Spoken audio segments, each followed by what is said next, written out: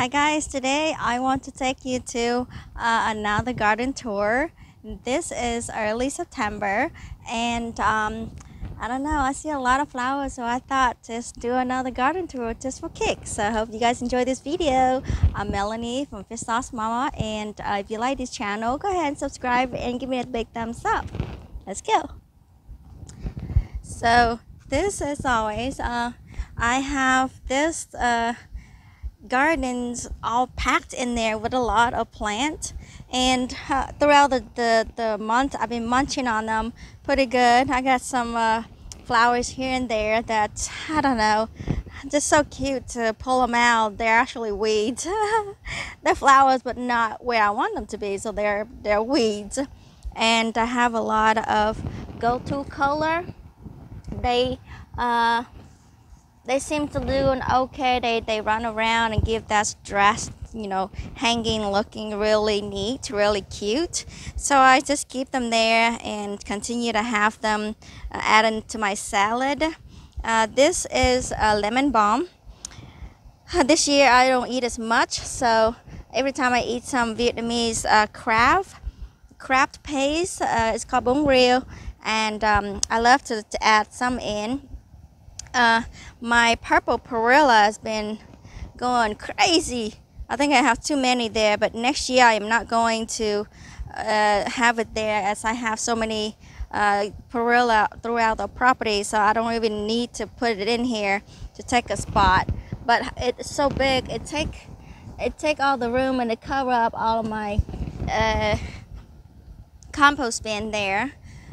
This year I decided to stick this marigold in, and I realized it was way too big. Next year he's not going to go into my garden bed because I have so many of these basil. These are Thai basil, and it's created very tight and humid and way too crowded underneath there. And this thing is it's been attacked by downy mildew, and it has a little fuzzy, it's basically just take away all the leaves and start spreading around and die. It only likes the basil plants though, so that's a good thing. And so next year it's gonna be less basil here and more basil out that way. So oops. I have another lemon balm here, snuck in here, not too big, which is what I want because I'm the only one who eating it. And sweet banana pepper for my husband. He's still harvesting from this one plant. Tomatoes is almost done. Bitter melons snuck in, and it actually has a fruit down there. So this tomato, I thought it was a cherry climbing tomato, but it turned out to be pretty big. It's a purple Cherokee, and they're super sweet. And it's sweeter when they are ripe on the vine. I still have some left, and it's in September. This year I don't get attacked by a lot by the tomato worm, the tomato hornworm. One was kind of crawling here and trying to snip off some of this, and I was able to take him off. I don't know where he is. He's probably roaming around and eating my hot pepper over there. As I did another video how I caught him on one of my hot pepper, but it's still growing. I mean, that's a Cherokee, purple Cherokee, and it's growing like 7 feet tall right now. I also have another bugs, the stinky bugs. I keep climbing on here and trying to destroy my tomato this year, but I planted a lot, so I think I still got quite a good amount of tomatoes. And cucumber is done. Cucumber is done at the season. Usually they only grow for 2 months or so, 2 to 3 months, and I cleaned up and I left about 1 or 2 or the last of it to save the seed for next year. As I got another one down here, trying to save some seed there. that one's probably not going to have any seed. Doesn't look like it, but I also started another one. From September to November, I have 2 months. I hope this guy will grow quick and give me some more cucumber. Maybe late, but you know, it's free. Better bush getting a little way out of control. I've been picking these. They're so super good. See, I don't know how I got the perilla in there. Some of the pepper, some of the flowers and the perilla in there. It's kind of like shaded all of my. Ooh, I got so many butterflies up here. 2 yellow butterflies, so cute. I enjoy these butterflies. Well, I don't even know what this is. Is that a butterfly or a moth? But they are so enjoyable to watch. And this year my Egyptian spinach is called rau day in Vietnamese, and they're that's not doing very well, but I only have one plant this year. These are very nutritious. If you have a interest in this, get some seed on Amazon. I got some seeds from Amazon, and they're super big, super prolific, or they grow very good. My hot pepper, I have a lot of hot pepper. This year I'm kind of like, I went into a panic mode for not having enough pepper for the winter, and I plant hot pepper everywhere. So I clean up over here a little bit, try to set this up for my winter or fall garden, or I trying to do my radishes because I had a good crop earlier this year. So it was so hot though, and so I kind of wait for a little bit later, and this is where I bury the compost underneath. Some of these bitter melon that came up, probably not gonna let it go. I'm not sure what this is. I'm not gonna let it go either, but some of these bitter melons that I ate, I threw a seed and I buried the compost down here, buried the compost down there, and it's all decomposed and it's sunk. So I kind of like go out and bury here and there just to give the soil some good stuff. My wing beans is finally taking off. There's actually 5 plants down there, but I think there's actually 3 to 4 plants actually took off. They're kind of like green beans or yard beans kind of family, and they have the same or very similar flower here. Where is the one that's bloomed? Right here. So they're not going to fruit until with the weather gets a little bit cooler, sometimes in October, because they like the shorter daytime and longer night. So this variety will be for zone 7 as I am. This variety will be able to give me fruit before I get into the frost. And my yard beans been giving me so much, I haven't been able to go out and like pick them fast enough, and they're going crazy. See, they're super good in return, you know. But I can't pick them fast enough, so I just let them sit around and maybe see for next year. See that they're like everywhere, and they continue to give me some more. It's my mom come here and pick some more. So my family likes to drink bitter melons as tea because it helps them sleep well and you know, healthy. If they have diabetes or whatever, nobody has diabetes, but it's just an addiction to bitter melons. Like we eat a lot of bitter melons and drink a lot of bitter melon teas. So we harvest a lot of these leaves, and they are such prolific vines. They give a lot of fruit. I mean, they continue. If the weather gets a little cooler, that the temperature gets too hot, you know, they don't give as much. But when it's get a little cooler, they tend to come out a little bit more. Like that's still a lot more. and they're everywhere here. Let me go back. I've been so busy, I haven't been able to pick these, and they turn turn yellow and they busted, but it's okay. That's how I got every year.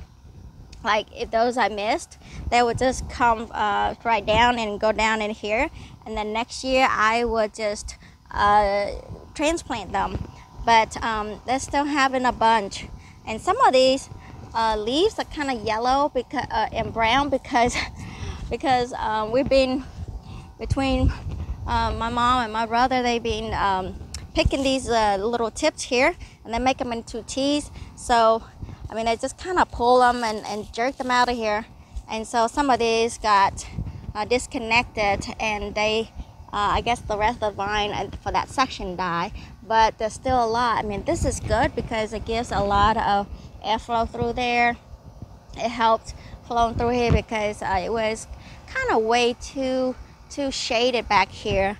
Intentionally, I wanted to have a shade garden back here, which is what I want, but I had too much shade. I didn't know the yard bean, the string bean here grows so good, and it's basically blocked the whole thing except that little area where I walked in and out. And so not much is able to receive sun nor water when it rains because all of that is packed, and they only receive some water when it really rains. So but some of the fishmen still love it. I transplant my garlic chive this year, and trying to make them a little healthier, bigger. That guy is about to die, but it still managed to hang on. Let me get out of here and go to the rest of the other garden area. Grapevine is growing very good. At the end of the year or in January, I will be pruning them. And these pear trees, oh, they're so good. I still have one left.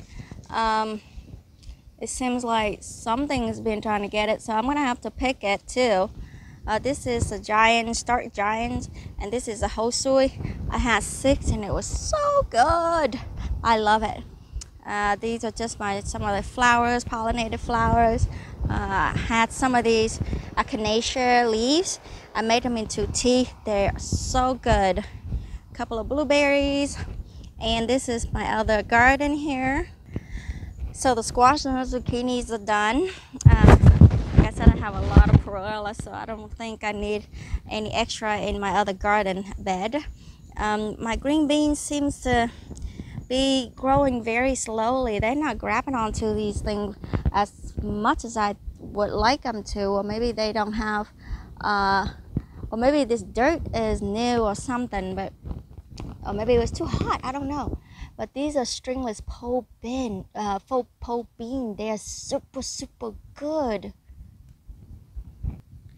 They're like they have no string. Here, see that? They are super sweet.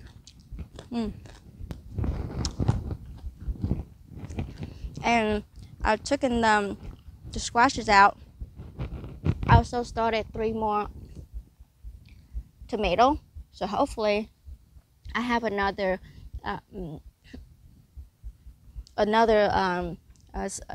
crop coming up if it make it. And some of these was got shaded out, finally taken off. I just string them up and tie them up so they look kind of full. These are Malabar spinach, the red kinds, and the hummingbirds have been munching on these a lot. These things are just growing like crazy out here. They love these, the hummingbird loves these, the red berries here.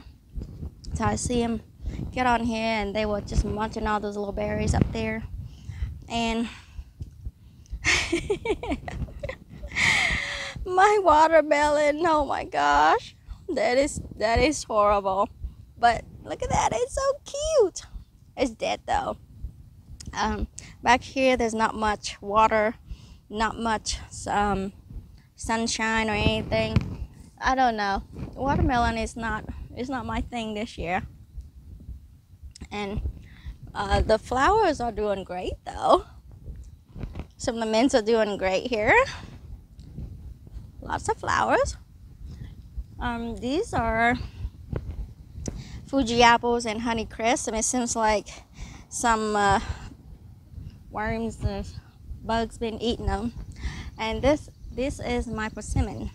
The squirrels been coming and eating them, and all I can do is just laugh at them or just feel sorry for myself, I guess. But this is the last one that I have of this season. They all slowly taking them and drop, and due to like we have a lot of rain, so I hope at least that one will make it to another 2 months, maybe a month and a half. It started turning yellow and it's gotten pretty big. But there's a lot of nice cane growing out. This guy's another persimmon's growing very well. The bugs love these leaves. Figs getting out of control, and even this guy, all the fruits dropped, but the plant itself is growing pretty full in the middle. My daughter's garden, not much going on. I think I threw some garlics in there. Oh yeah, they're coming up right now. I threw garlics in August, and I think I'm not gonna be doing much with these gardens, so I'm gonna let it sit there for a few months, maybe 10 months or a year. And this is another persimmon. Plum trees are going nuts. And this is my butterfly garden. All the sunflowers are gone, but still got a few flowers here and there. Butterflies seems to love this area a lot. They going around here, and a lot of bees. Pomegranate. This I think it's this is ever sweet. I haven't seen anything, so I don't really know if it's sweet or not. But it's only it's been died out every year, and this year it's finally got to that big. I can't wait if I ever get any fruit out of that thing. And this thing attract a lot of bees and the butterflies. I don't know what that beetle's doing. That's another pear tree. Blueberries and basils at the end here. This stretch has been doing very well. There's a lot of zinnias in there. I think I like zinnia a lot because it brings a lot of butterflies and bees. And this lemongrass is in the shade, so it's not doing as well. But after the sunflowers are gone, these lemongrass finally has some room to take off, because earlier, like a month or two ago, a month and a half ago, they was like so pitiful. But I still got some basils in there. Some bitter melons back there, the vines, and really nice basil bush right here, or two. Basil, Thai basil, one little sunflower still there, and another lemongrass. So I gave this perilla hedge, or a prune, because I want to grow a privet hedge so that it gives me a little bit of a privacy back there.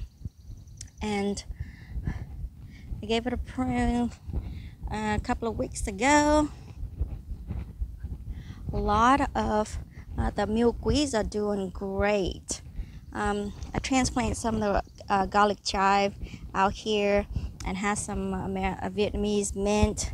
My piper are doing great under the the shade under the tree here. And some of the camellia that I propagated are doing great. Fish mint are doing good. I've been eating a lot. And some grapes, I don't know what to do. I don't know where to find a place to stick them. I need to either give them away or put them down somewhere. Sorrel plant kind of got eaten down so much. And this is not I don't remember what it's called in Vietnamese. I mean in English. My crab claws is doing good. It seems to like the shade. So this is the front, and I was thinking my artichokes, 4 artichoke will survive, but I don't know. 2 are still kind of struggling. These 2 are really struggling. Carrots are still going. I picked some a couple of days ago, and they smell so good, and they super sweet. The pig has been enjoying these leaves too. Had another basil up here just to spread them around because I have so many cuttings this year. Peonies hedge kind of turned brown, so I need to trim them soon. So I want them to have a little bit more throughout maybe another month to get more energy to take care of the bulb to make them bigger. And this has become my little shade area where I propagate some of these plants or transplant some of these cuttings. This year I was able to do some ALA and be able to get 3 of these star apples and a bunch of jelly plants here. And the strawberry seems to like it here on the side with the shade. So I haven't transplanted my ginger, another piper plant. I hope it will go around and make a big vine. And my crab claws has been eaten the last couple of weeks. And some of these culantro finally get some sunshine. Hopefully they'll give me some more seeds. What do you see? Another perilla plant. And this year I had this moringa is super sweet. I mean, not sweet, but the super crunchy. And I love to want them like this. They're very nutty and very nutritious. I threw a few seeds down, and look, they got some more, and then 3 more over there. My seeding area. A little bit more sunflowers for another session, another season. This become a butterfly area. I didn't intentionally have this as a butterfly area, but the hummingbird and the butterflies love to hang around right here. Surprisingly, my 2, actually there's 3 artichokes here doing super well back here. This guy got shaded out, but this guy is doing super well back here. It got whacked by my husband's lawnmower and weed whacker, that is still doing well. And some of my potted plants, some of these is sugar apple. This is a jelly plant, harvested and make jelly already. I'll link it to the video. This is so cool.